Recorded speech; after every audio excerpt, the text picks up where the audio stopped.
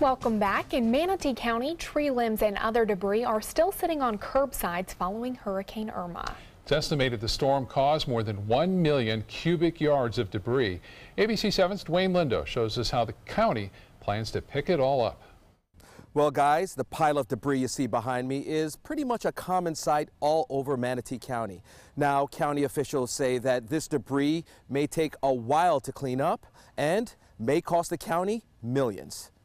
Like many other Manatee County residents, Lori Cousins returned home from fleeing Hurricane Irma and found this tree on top of her home.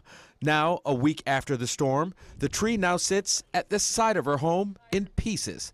She admits it's a bit of an eyesore, but realizes it's not as bad as it seems. So, I mean, we could have had it so much worse with flooding and power outages, or we could have been like Puerto Rico and gotten completely decimated.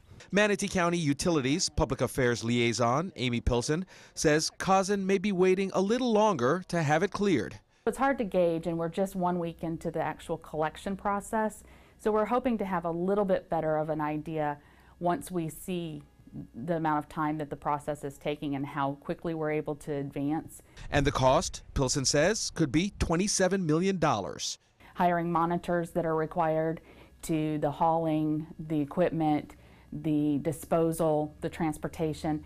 Pilson says residents should be separating their debris into 3 different categories: vegetative waste like trees and branches, demolition debris like drywall, and household appliances.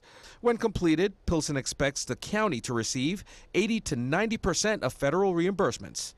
You know, it still won't cover the entire cost of it, but it is going to be able to contribute a great portion if we comply and meet all of the regulations. As a taxpayer, it's something Cousins is happy with, but hopes it gets picked up sometime soon.